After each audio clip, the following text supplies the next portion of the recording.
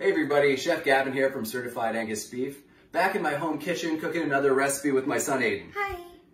So I was going through my freezer trying to pull out some braising items that I want to get through before it really starts to warm up. And I just happen to have some chuck roast.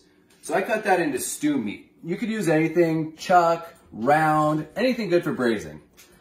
To go along with that, I've got some diced yellow onion, garlic, cumin, oregano, some flour for dusting and thickening, diced tomatoes, diced green chilies. I've got some stock, but since I was a little low on stock, I got some beer to top it off with. You could use anything, water would be fine if that's what you have. And finally, I've got the hominy. So hominy is dried corn that's been soaked in a solution, which gives it a slightly different texture and different flavor. I love hominy, so I usually have it around. If you don't have any hominy on hand, you could easily sub out corn or beans or something else just to make the stew kind of interesting. So I'm going to start by seasoning the stew meat with some salt and pepper. Salt is a mineral that you can use to spice up food and other stuff like meat and vegetables. That's right. Aidan here really enjoys helping me cook in the kitchen. All right, can I see that pepper now? Here you go. Thank you.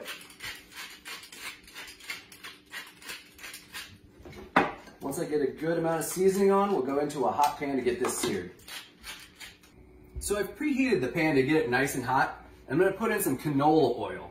I want to use this to sear in because it's got a high smoke point. And then I'm going to add my beef.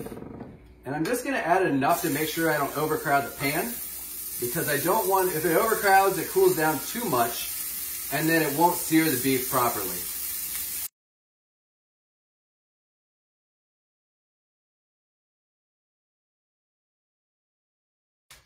Now we'll take a minute to add our onions and garlic.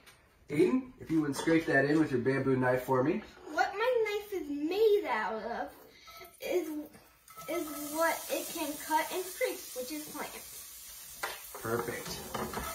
And I'll just sweat these down for a couple minutes to soften them and let them release their flavor, and then we'll go in with the rest of the ingredients.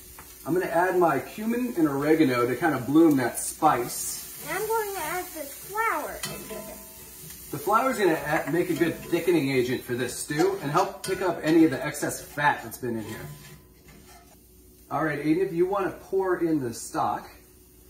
So we've allowed that fat to cook out some of that flour. And now it'll help to thicken the stew. So Aidan's adding all the stock.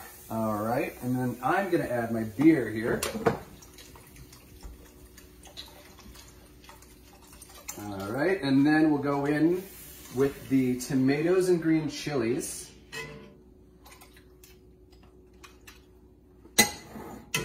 And then the beef. Let all those juices that came out of the beef, those can all go right back into here too. So now this is a stew, and a stew and a braise are very similar in the cooking technique, where you just want to go low and slow. So I'm going to bring it to a quick simmer, and once it simmers, then I'll reduce the heat to low and let it cook for at least 2 hours or until the beef is tender. And I'll add the hominy right at the end because it's already fully cooked and just needs to get warmed through.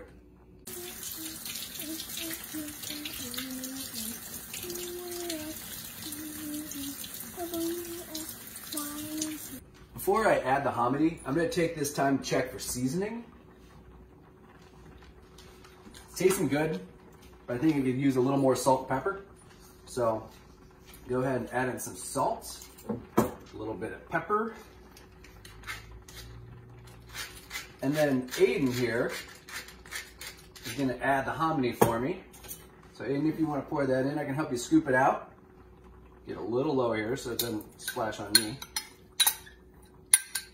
All right, so now I'm just gonna give this a stir, kind of incorporate all those ingredients. Let this simmer for like another 10 to 20 minutes, just to warm everything through, marry all the flavors, and then it'll be ready.